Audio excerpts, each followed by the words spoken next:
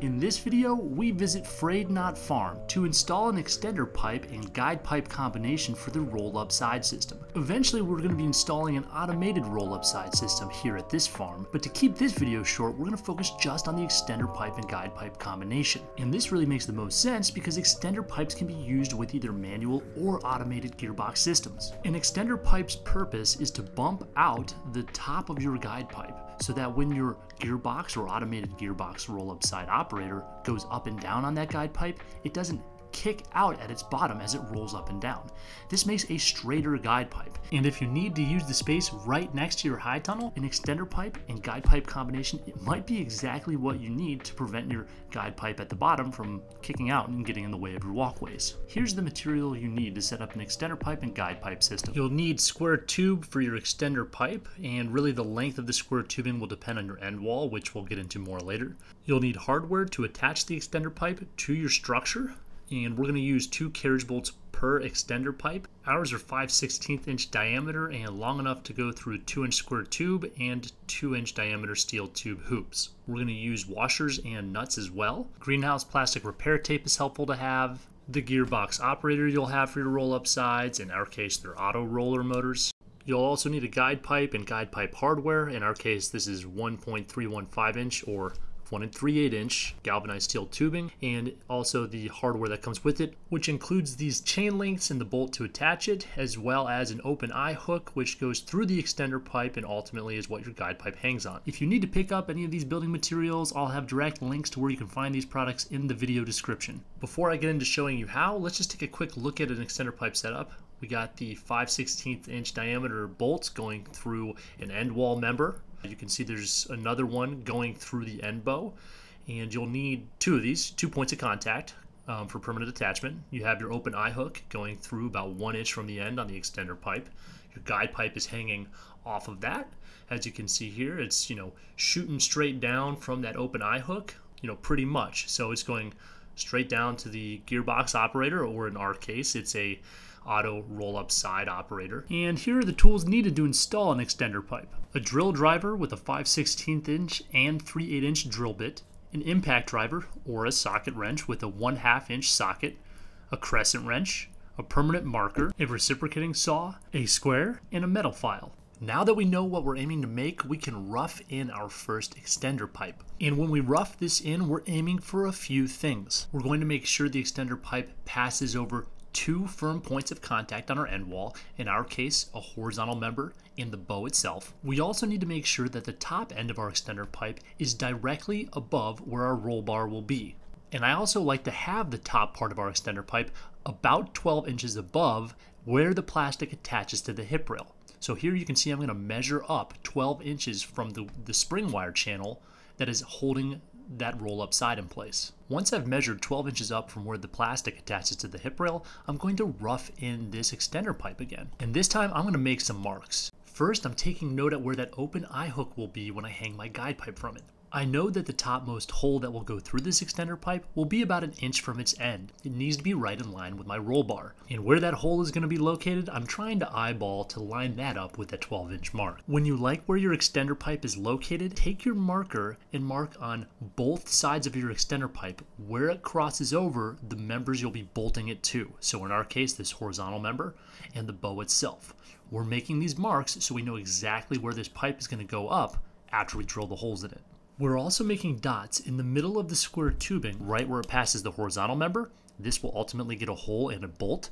And we're making a dot in the extender pipe where it passes the bow. This is also where a hole will be drilled so the extender pipe can bolt directly to the bow. I also make a third mark 1 inch in from the top end of our extender pipe. This is where the open eye hook will go. I'm now ready to drill the holes through the extender pipe, and I pull it away from the plastic. You can see I'm left with the lines I made with marker, so I'll easily be able to put the extender pipe back where I previously had it once my holes are drilled. It's a little hard to see because of the rain, but I have 3 dots on this extender pipe, and I'm going to take a square and I'm going to line it up with the dots I've roughed in on that 2-inch square tubing to make sure that it's in the middle of the tube. 1 inch in, I'm making that dot a little bit easier to see. Now I'm just actually going to pre-drill these with a tech screw. You don't have to do this.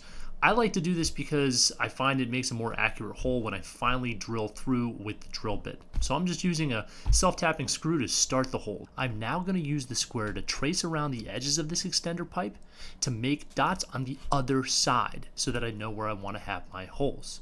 I'm doing this to be very precise. I want these holes to go straight through this square tubing. I don't want them to go through at an angle, and this is why I'm using the square, to be more accurate. Whatever distance the holes I've already made are from the edge of the square tubing, that's going to be the same distance away from the edge of the square tubing I make my holes on the opposite side.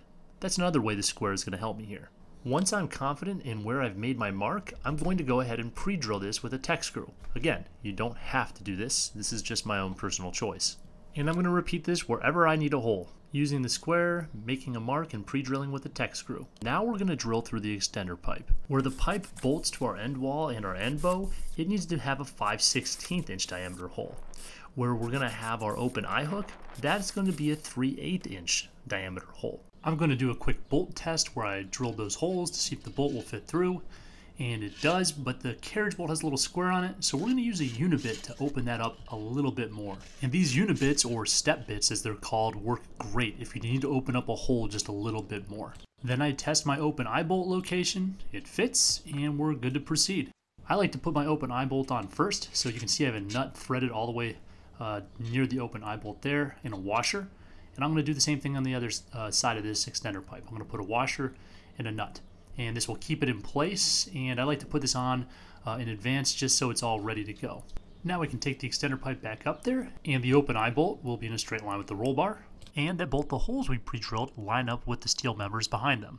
I use the holes as a guide and a 5/16 inch drill bit to literally put a little scratch in the plastic itself so I know where to drill my holes through the end wall members. I pull it away and make sure that my marks have been made on the plastic. There's one more step I like to take before drilling these holes. I'm going to clean where these holes will be drilled in the plastic. Then I'm going to add some greenhouse plastic repair tape where I'm going to drill these holes. This helps further protect the plastic. I add the tape at both points I'm going to be drilling through. I take it a step further on this horizontal member, and I also put a piece of plastic repair tape on the interior of the plastic. This double protects the plastic when I'm drilling through it. Just like I did on the extender pipe, I'm going to use a 5/16 inch dry by 3/4 inch long self-tapping tech screw to pre-drill these holes. I find that this is particularly useful when I'm drilling through with the end bow. Because it's round, drill bits tend to have a harder time to go through smoothly. And since I'm drilling through plastic, I want to be extra careful that I get right on the hole. Now I'm going to take my 5/16 inch drill bit and go right through the hole I pre-drilled in my horizontal member. I'm going to push right through the backside of this square tubing as well. I then give it a little back and forth to clean that hole out, and I'm ready to move on. And I'm going to repeat that process where my hole goes through the end bow as well. Having that pre-drilled hole really helps with the round hoop. And then I push straight through to the other side all the way. After cleaning the hole out, let's take a look. We have our two holes, they go all the way through cleanly. Now I rough my extender pipe back in, line up the holes in my extender pipe with the holes in my end wall framing. I notice my extender pipe is pretty long, and I decide I'm going to cut it right up here. That will help prevent potential wind damage where it protrudes down into the face of that end wall poly. So I made a mark, I clamp it to a table, and I cut it with a reciprocating saw. And then I use a metal file to clean it up. This size makes much more sense for our specific structure here. But seeing where the bottom part of that extender pipe will hit, I decide to add an additional piece of poly repair tape just to protect the plastic right there. Now we're finally able to mount the extender pipe to the structure. I'm going to start by pushing through the 5/16 inch diameter carriage bolts. Then I'm going to line the ends of those bolts up with the holes that we have in our end wall, the hole in our horizontal member and the hole in our end hoop. Once I have the bolts lining up with those, I thread them through and push them through the end wall, and then go onto the interior of the structure where I throw a washer and nut onto the end of those bolts. And these nuts here require a 1/2 inch drive, so we're using an impact driver to tighten them down. Once the extender pipe is in place, we're now ready to mount our guide pipe. And you can see here, our guide pipe, it's a little long. So what we're going to do is we're going to line it up as we want it to be installed, and this will tell us how much we need to cut off of the guide pipe. So we're going to have it go straight up and down from that open eye hook, and I'm going to make a mark with marker just underneath the open eye bolt that's attached to the extender pipe. And here's a close-up of what that mark looks like. And there's also a couple inches of chain, so I'm also going to add a few inches to that mark when I eventually make my cut. Here I am measuring off the end opposite of the chain links. I'm making my mark.